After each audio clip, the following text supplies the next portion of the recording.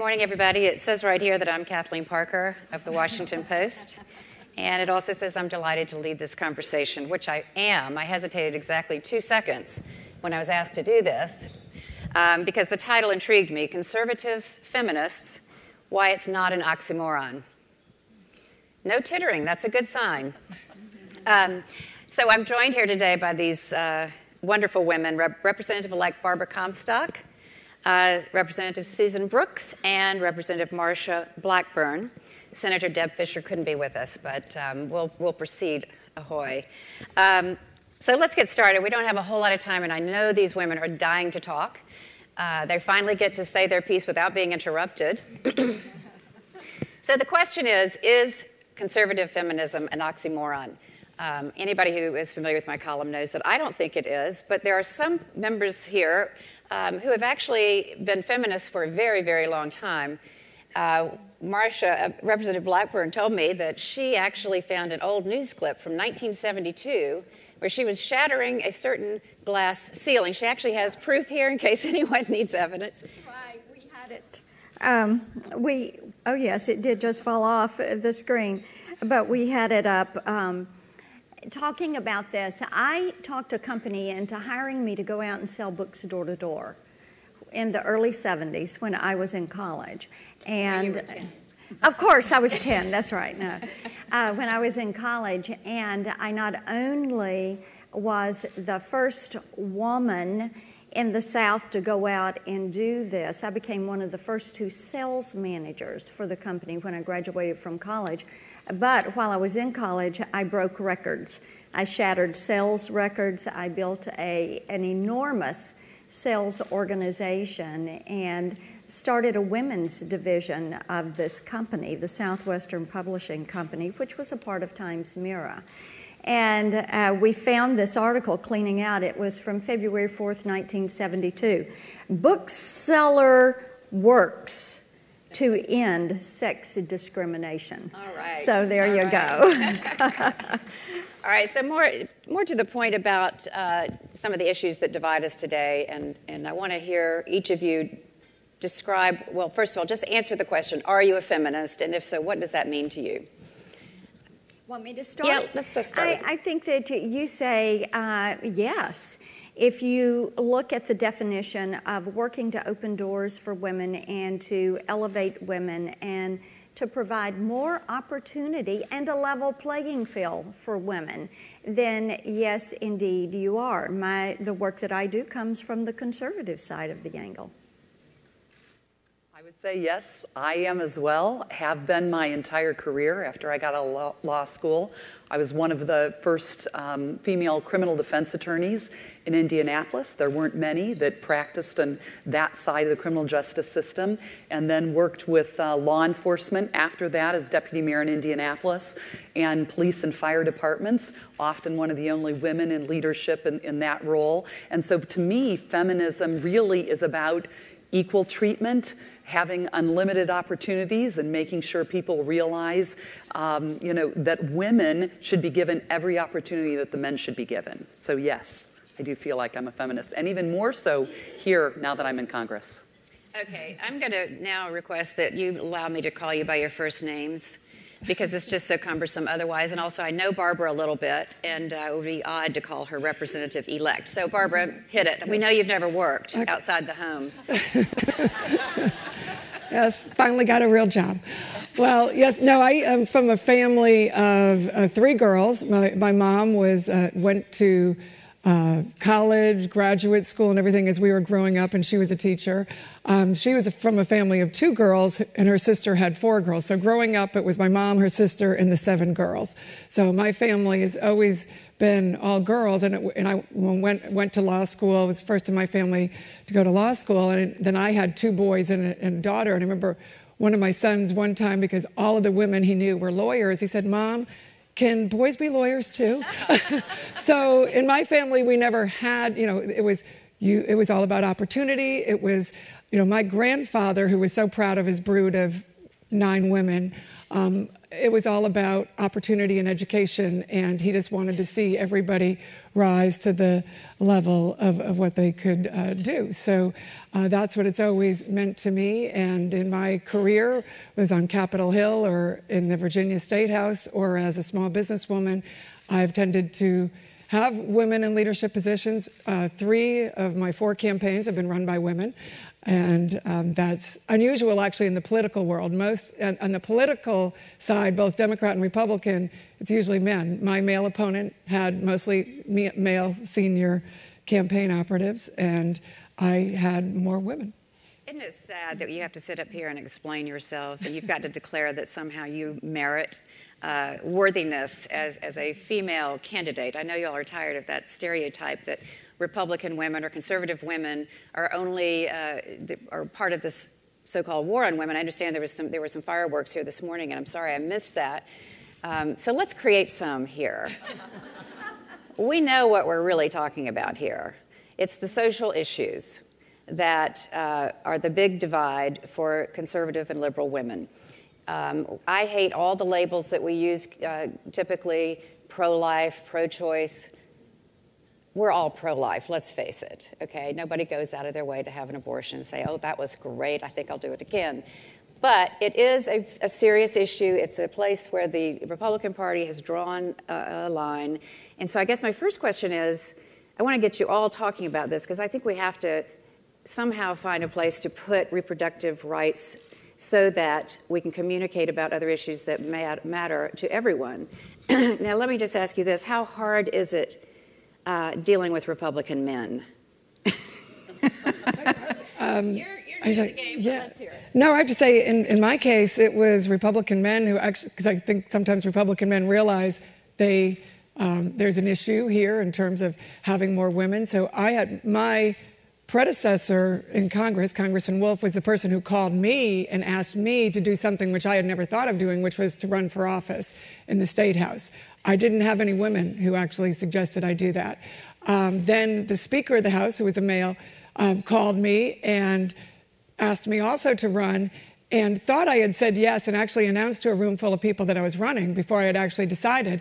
But I liked him so much, and he really was, yeah, it was an accident. He didn't mean to do it, but I jumped in and said, yes, I will run. And one of the reasons I've now started a young women's leadership program is I realized so many women hadn't been told by other women. I mean, I was really inspired by the Lean In book to, how women wait until they say, you have to be 150% qualified, whereas often others will say, well, I'll learn all those other things that I don't know.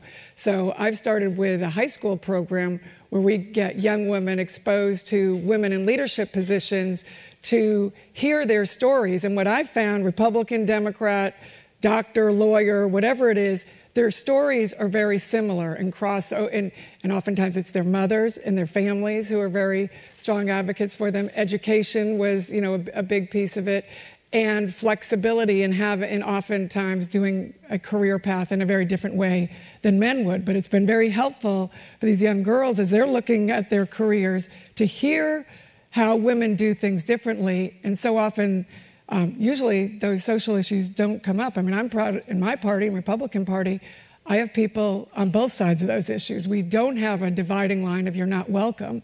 I think our party is actually more welcoming if you have differing views on that, and that's certainly been the case in my races. Well, that was a very serious answer to a sort of unserious question. I was thinking more about the Republican men who say such outrageous things that women, grab their bags and say, well, I'm definitely out of this party, because there's no place for them. The gender gap is real.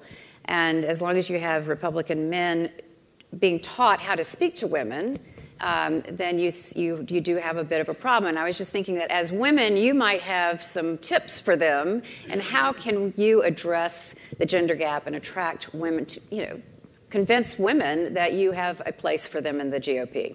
I need to kind of defend Indiana a little bit, because that happened in Indiana when I was running for office. Our Senate candidate did make an incredibly offensive remark regarding rape, but I always like to remind people, and I'm going to defend Indiana at this point, because Indiana right now all of our 3, from lieutenant governor to 3 female statewide candidates just won election in Indiana. So for the statewide candidates in Indiana, the governor and the attorney general are men, but everyone else are women. And Senator Lugar has been an incredible leader in Indiana, started what was called the Lugar Excellence in Public Service series to try to get women to come and be a part of a year-long series to educate women about all levels of government, about ways to get involved, about contemplating running for office. And so I've been really thrilled to have been a part of that, to have been a lecturer of that, to have received an award from that series. And so, and it's been in existence for about 25 years. And so he reached out to 2 women 25 years ago to get more women to come into politics. And so what I think has happened is that on occasion, we have a candidate or an elected official who makes a very stupid and horrible remark, and unfortunately the brush is painted far too broadly to us as a party, and it's not the case.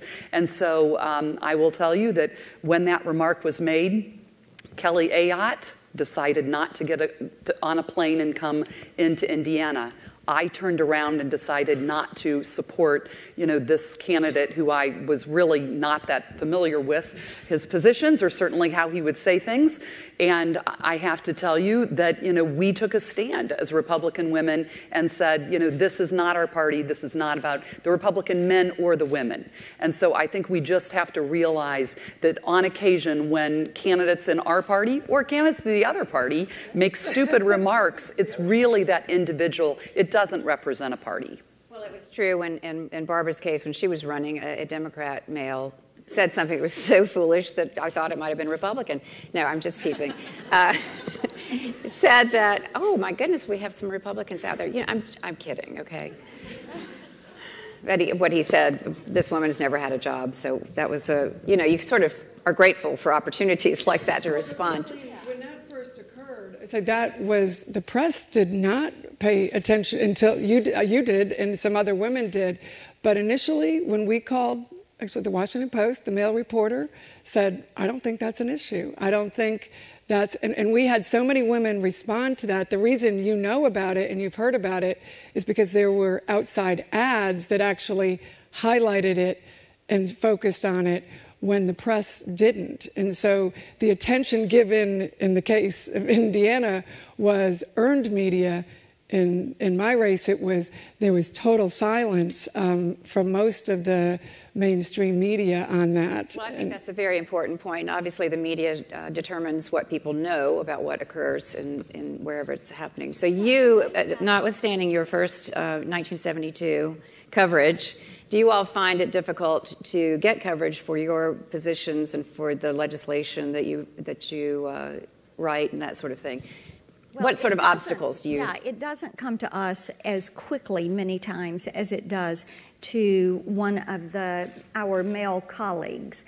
And you have to be more creative in making opportunities to get press. And then you have to realize that nobody is going to tell your story or cover your story. That is going to be up to you to make certain that you are telling your story and that you're going to have other individuals supporting you. Now, at Energy and Commerce, I serve as vice chair of that committee. I do a lot of the technology policy and the healthcare policy that we utilize and push forward at that committee. And it's always interesting to me. It may be my bill, but it may be the Senate co-sponsor who is a male who's going to end up getting the majority of the press. So we find ourselves going back and inserting ourselves into those stories, or if you will, correcting the record. Because if you don't say that part of this credit belongs to me, I can guarantee you the press is not going to give you that credit. So it's important to get out there and set that record straight, like Barbara had to do in her campaign, and that Susan and I do as we are bringing forward legislation. All right, we only have 4 minutes left, if you can believe that, and we've been so civilized. But I did want you all to each have an opportunity to say the one thing that you would like people to know about Republican women and about their role? In other words, how are you going to attract the women in this group, the younger women coming along who have never lived in a world without reproductive choice? How do you draw them to the Republican Party? I think there are plenty who want to see market-driven solutions to problems, but that is that's a no deal. That's a deal breaker. Is there anything that can be done about that? I think there are some things that can be done. The number one issue with women is jobs in the economy. And women want to know that they're going to have the opportunity to excel and the opportunity to hit a higher rung on the ladder. Shattering the glass ceilings certainly still exist. You all had something this morning about the rarity of female CEOs. And so whether it's the corporate world or the political world, still those opportunities. And I think part of this is holding men accountable. When they skip a woman who should be next in line for something, pointing that out to them and holding them accountable and saying, no, so-and-so should be the one who gets that gavel or who has that opportunity to make their case, because you can't guarantee results, but you can guarantee access to opportunity. I think the political world really kind of follows what we're seeing throughout our country. We know we need more women in leadership in the C-suites or in the big corporations. We know we need to promote more women-owned businesses, and we need to make sure that women who are leading companies, large and small, have the opportunities that their male counterparts have. And same thing in the House and in the Senate. We need more women. We need more women to consider running. We need more women to consider running. Maybe you don't start like we did with Congress for our first runs for office, but you run for school board, or you run for city council, or you run for mayor. We need more female governors leading the country, and yet we need to support each other. And we need to support each other, quite frankly, in both parties. Both parties, we only have, I think we're going to have 83 women in the House of Representatives. That's out of 435. And we're 52% of the electorate. Now, the Senate, believe it or not, is doing a little bit better. We're going to have 20 women senators out of the 100. And so we just have to support each other, not tear each other down so much. And I'm certainly hoping that we do have women, at the national level, just willing to step up, willing to speak out, and then willing to support each other. Okay, Barbara, you've got 38 seconds. Okay. Well, and I'd like to thank actually these women and all of the women in the Republican caucus, because what they did this year is they really came to a lot of us women who were running and supported us from the very start in the primaries. I think they came out, saw candidates, and did that. And then we worked together on an agenda that was very much focused on the issues that we heard from women on. Jobs, certainly number one.